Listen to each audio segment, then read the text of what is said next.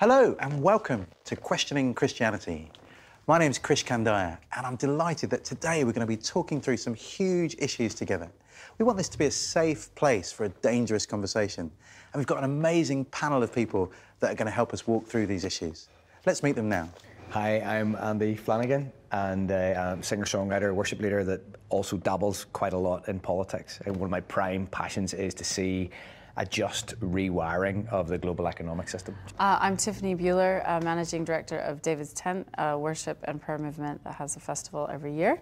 And I'm the mom of 3 beautiful daughters and a happy wife to my wonderful husband, Justin. Fantastic.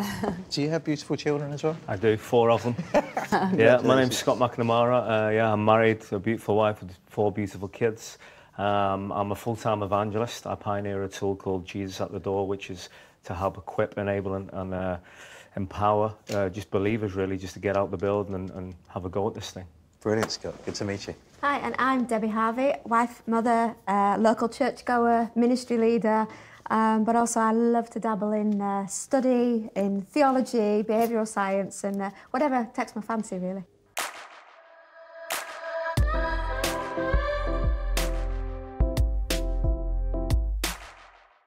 So the big question we're going to be wrestling with is salvation. Is it true that once saved, always saved?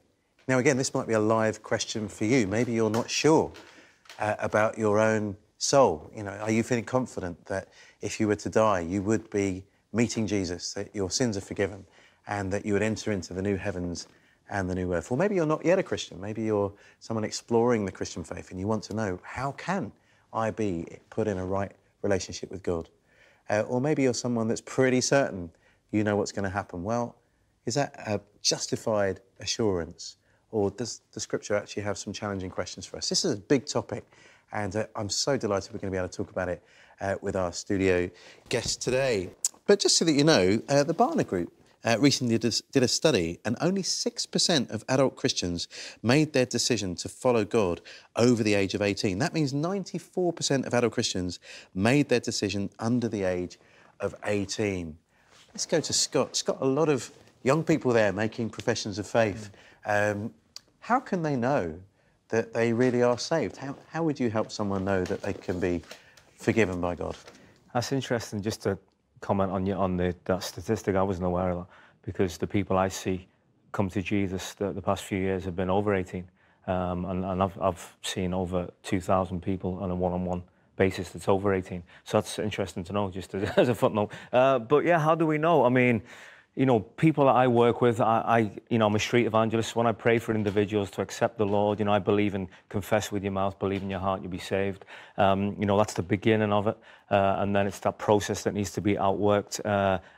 You know, repentance is key in any evangelistic, you know, initiative. But I think it's a thing of the heart, isn't it? I think what might be helpful is Billy Graham said this great quote, because I know for me and my pastor, when we began to see a move of God in our community, nobody was coming to church. We were seeing these people respond initially, and we were like, where are they all? And then my pastor was like, why are they not coming to church? And where are they? And you know, so I looked into this a little bit and prayed about it. And Billy Graham gave this great quote where he said this. He said, when people respond at my crusades, one of 4 things happens. It's a stage of conception, it's another stage of gestation, or it's birth, or it's completely spurious. And that's what he found in his crusades. And you know, I kind of found that to be the same too. People accept Christ, but there is different stages where those individuals are, and that's why discipleship and working with people to develop them in their faith, and that's what we began to do, and we began to see many. I mean, I've seen over 300 people that I prayed on the street with come through. Let's come to Andy. Skeptics might say, it's all very well praying for people on the street.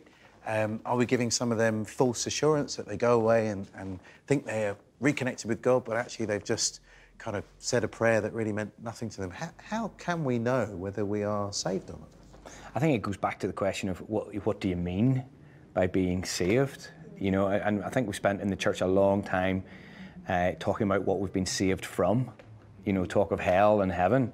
But we haven't spent so much talking about what we've been saved to. You know, you could say that maybe for the last 50 years in the church we've been obsessed with asking the question, what do I need to do to get to heaven? And You know, I think that's not necessarily the most helpful question, but perhaps now we're guilty of answering the question all the time, what do we need to do to sort out the earth? And for me, the question is maybe both of those questions aren't the right questions. Maybe those are things about function and where we end up and what we want to do. Maybe the question should be more about identity. You know, how do I live with integrity now in light of that perfect future? How do I live well now? How do I live in a way that represents how I'm going to live forever? You know, as Scripture says, we'll be kings and priests reigning with Him. So how do we start living and reigning with Him right now, in the here and now? I think that's how we know our salvation is being worked out. Yeah. Rather than the sort of, you know, have I made it across the line? It's actually, for me, that's at times actually asking the wrong question. There's not so much integrity in that question. So Tiffany, Andy says we're asking the wrong questions. Your personal story is one where you were part of a church and then left the church and then came back again. How did you know the time you came back again it was real, that this was really a new relationship with God, not just religion? Yeah. I think that I personally felt when I asked Jesus into my life when I was 20 years old, I personally felt like He was there and immediately began speaking to me. And it became a relationship where everything that I did came out of this place of friendship and relationship with the Lord. So the lifestyle I was living was not great. I had to, in essence, work out my salvation, but was very much wanting to be apart from the works side of things, because I think even the Lord wanted me to show me that it wasn't about my works, it was about falling in love with Him and knowing Him and walking with Him. And actually, through His kindness, I was led to repentance. And actually, because He loved me so unconditionally and so beautifully, I no longer wanted to live the lifestyle that I was living. I wanted to live for Him. Does that make sense? That is helpful. Debbie, let's talk about this a bit. So we don't want to say that there's anything that we do that means that we merit a relationship with God. That would be salvation by works. So it must be grace. But again, the Bible does seem to say that there will be some indicators. So, for example, remember Zacchaeus. He goes up the tree because he's short. I relate to Zacchaeus on a number of levels. And this level? Yeah, I'm pretty short. That's why my chair's probably propped up a little bit. And Jesus invites Himself round to Zacchaeus' house for tea. And that act of hospitality was an act of grace. But then responding to that grace, Zacchaeus then starts sorting out his debts. He starts repaying people money. Yeah. And that's when Jesus says, salvation has come to this house. Yeah. What do you think? What's the connection between our good deeds and our salvation? Yeah, just as you're talking, I'm reminded of a scripture in Isaiah. It's one of my favourites, and it talks about that in God is stored up salvation and wisdom and knowledge. And then it says this, but the fear of God is the key to this treasure. So then it's like, well, what is the fear of God? Now, everyone else who knew that Jesus had gone round to Zacchaeus' house, all the religious folk freaked out. Why? Because they were afraid. They were afraid of what the people would say, what they would think, you know, what their peers might say and what they'd be accused of. And I thought there's a massive difference between being afraid of God and the fear of God. So being afraid of God for me is being afraid of being too close, whereas the fear of God is being afraid you're not close enough. You're going to miss something of His heart, of the expression of His face when He says something to you. And I think that's the experience that Zacchaeus had, is that he encountered a relationship with God. And I think even in your question still sits within the framing of the narrow definition of salvation, because behind your question is really asking at what point was he saved, inverted commas, rather than saying it's all of the above. You know, when we talk about salvation being holistic, it's about the transformation of all of our lives. You know, you look at the situation in the mid-90s in Rwanda, you know, 1992, 93, millions of people were saved in a big, you know, revival and crusades and stuff like that. But, you know, just about 9 months later, they were all, you know, macheteing each other to death. So had those people actually been saved? Had a work of transformation actually happened? Or had somebody just put their name on a dotted line somewhere? So this, you know, we have to see salvation as you know, as an internal transformation. I find in my work in politics, to try and explain it to folks who aren't believers, I find talking about internal and external transformation really helpful. So that actually, yes, we're being internally transformed, but it has to be connected to external transformation. The two interact with each other, our environment and what's going on inside, and you can't have one without the other. That's a really helpful point. Let's pick up on the Rwanda one. I was chatting to Antoine Voyateseri, who's the deputy head of the peace and reconciliation process in Rwanda, and a lovely Christian man. And his comment was exactly as yours was, that, you know, in 1991, 90% of people in Rwanda claimed Christian faith, which means that when 1 million people were killed by one another in the ethnic cleansing, statistically it was Christians killing Christians, people that had prayed the prayer, confessed with their mouth, and yet we're not seeing any evidence of salvation at all. Salvation was a narrow thing, a very narrow thing, rather than something affecting all of your lifestyle. So what does it mean to be saved? What do we mean? I think it's predominantly it is a decision, a thing of the heart. So you can't see a man's heart, only God can. But if you look at Zacchaeus, what's interesting about that story is that in first century Jewish culture, you open your home, you open your heart. Yeah. So Jesus wasn't hoodwinking or duping Zacchaeus. When he said, hurry today, I must eat with you, what he was saying was this: will you give me your heart? So I believe salvation happened up the tree before he even got home. When he got home, it was an act of repentance. And I see that in individuals I've led to Jesus, that it's an act of responding to that invitation, but the repentance is outworked over time. But I believe a thing of the heart. Not for myself, when I was 15 years of age, I had an encounter with God that brought me to my knees. The guy came up to me, I was crying, he came up to me and said, do you want Jesus? Do you want to pray with me to accept Jesus? Now on the inside, I'm thinking, not really. Because I want to be a rock star and all that sort of stuff, but I prayed with him anyway, because I thought, well, you know, something's happened. But on the inside, I knew it wasn't real. Now, for a few weeks, I was on the fence. I was crying, and I felt the Spirit of God. But when I was 24, it came from here, and it came from there, and that's when I was transformed. I hear what you're saying. I'm still slightly nervous that we're talking about a heart thing, because our Rwandan friends probably felt it in their hearts. You know, it's very difficult to judge a person's heart. So there must be this outworking in lifestyle and repentance. But let's look at this, Tiffany. What do you think? Does God spend his day crossing and uncrossing names in his book of life? Is that how he spends his time? Is that how we're kind of figuring out who's in and who isn't? No, I mean, no, I don't think so. I mean, and that's certainly not something that we can figure out.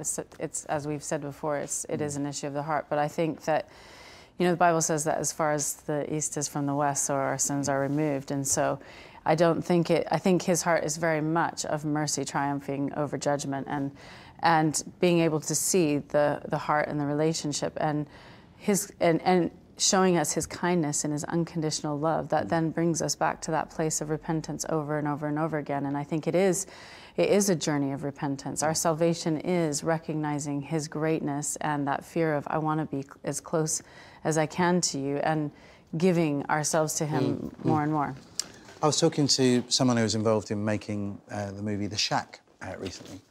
And The Shack, as a film, you know, raises some really important questions. I encourage people to go and see it. I think it's a great evangelistic conversation starter, because you know, what about suffering? Where's God in the middle of it all? But a lot of people walked out of the screening feeling that The Shack had said that actually everybody's saved. It doesn't matter who you are, what your background is, whether you're a Hindu or a Christian or an atheist, in the end, mercy wins out, everybody gets saved. That seems to be quite a politically correct, sorry about talking about politics, politically correct way to view things. Once you start saying there's some exclusivity about Christianity, we kind of rub people up the wrong way. What's your take on that? Is everybody saved, or is there some exclusivity to the Christian faith? The Pew Research organisation recently surveyed American Christians, and it was really interesting. It says that 65% of American Christians believe there are other ways to heaven other than Jesus. Right. And that was a little concerning, because there is that kind of message now, the prosperity, mercy message. Everybody gets to heaven. All dogs go to heaven, as we've already commented, you know, it's the free pass. And it's hard because, you know, for me, in John it does say, Jesus says, it is my Father's will that everybody who believes, everyone who believes, looks at Jesus and believes, should have eternal life. But I think the church has packed up for a long time on this salvation moment. And I think it plays into our humanity a little bit, like, oh, well, I have to have everything worked out in order to get to heaven, to be saved and stay saved. And I think there's a lot of confusion, you know, and maybe some misconceptions about actually what salvation actually is. Scott, you spend your days on the street trying to help people discover God. Is that a waste of time, because everybody eventually gets to heaven anyway?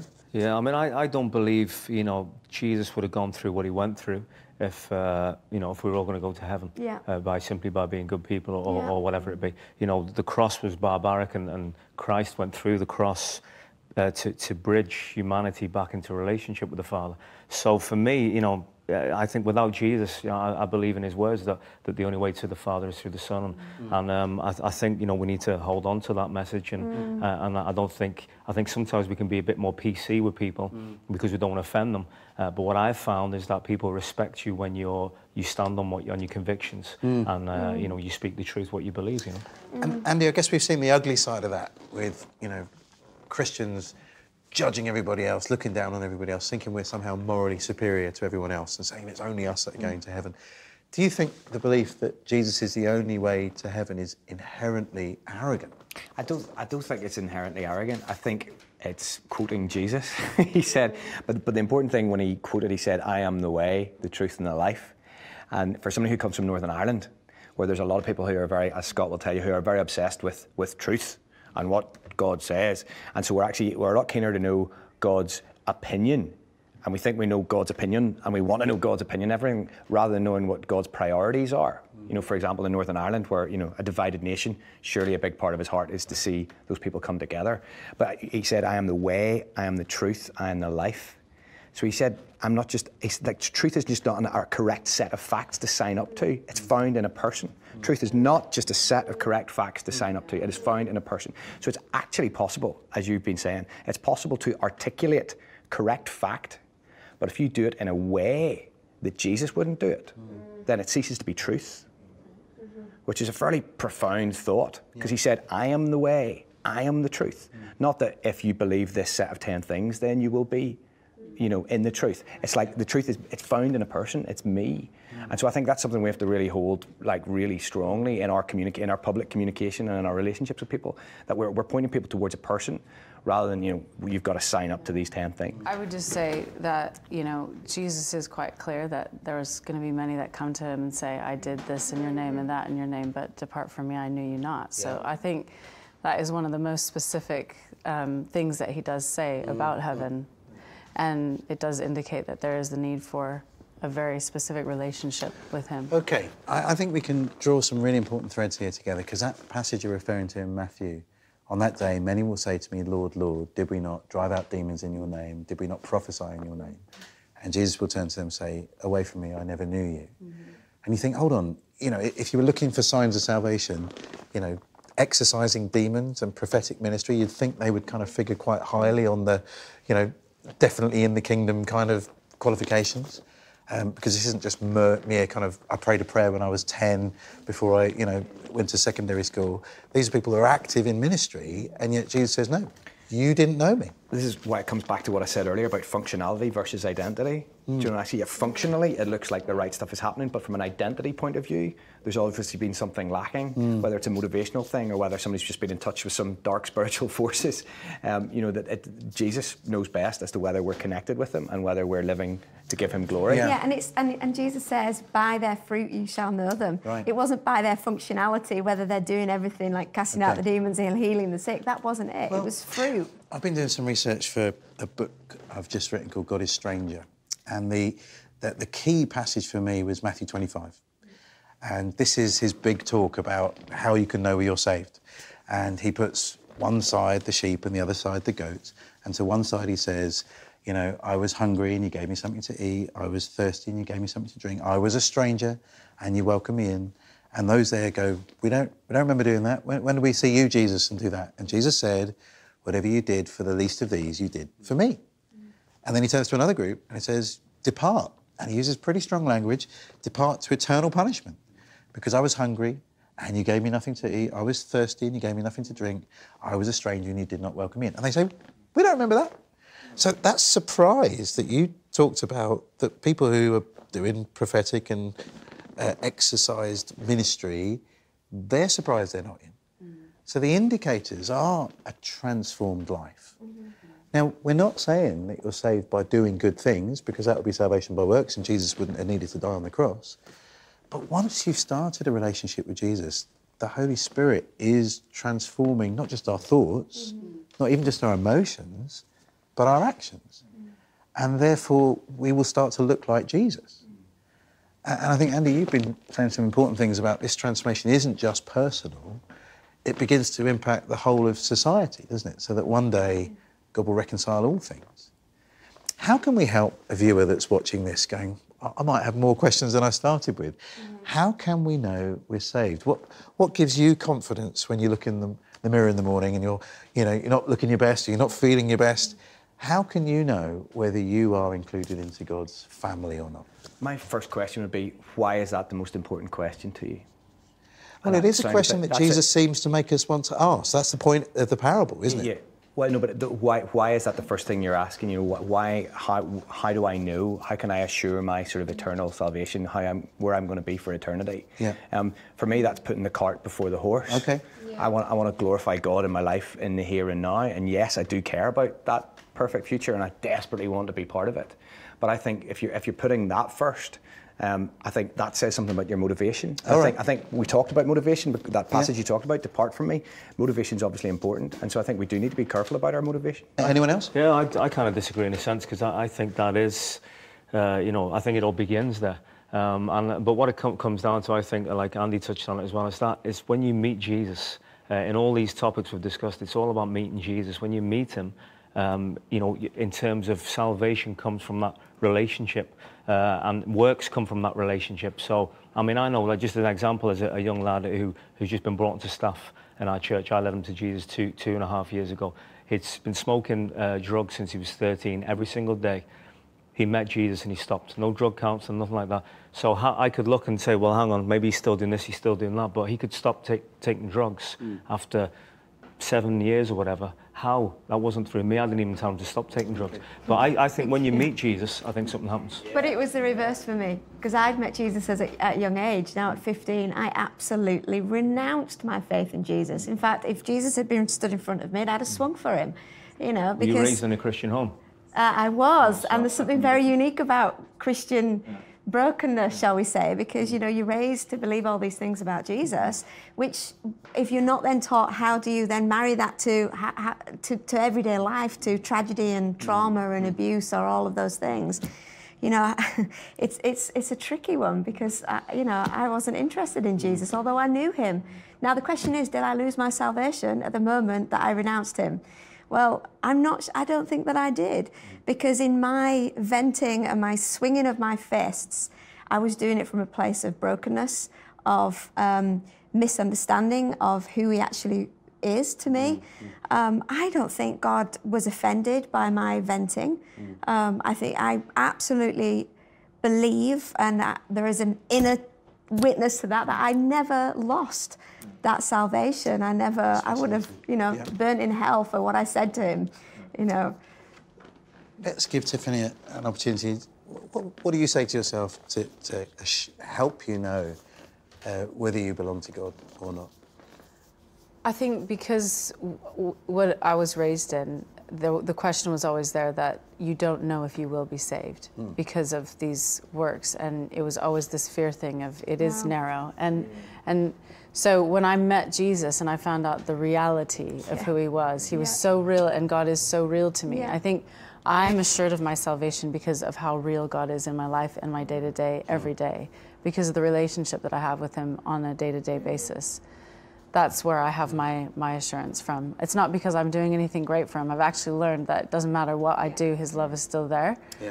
And I want that, and that's what makes me want to do more for him. It's an interesting cycle. Very helpful. Scott, you're helping people become Christians, on a weekly basis. You're meeting people that didn't know Jesus and then they become Jesus. If someone here is watching this and is saying, actually, I do want to become a Christian, how would they do that? Could you lead them in a prayer that might help them? Yeah, definitely. I mean, if I can explain, I have a picture here that just what I use on my phone, if I'm able to show that, and it's just a picture of Jesus knocking on the door of your heart. And this is just a simple way of explaining the gospel in a condensed fashion, I guess, illustrative fashion. Now, the way it works is that Jesus is knocking on the door of your heart. You have the handle. It's your choice to let him in.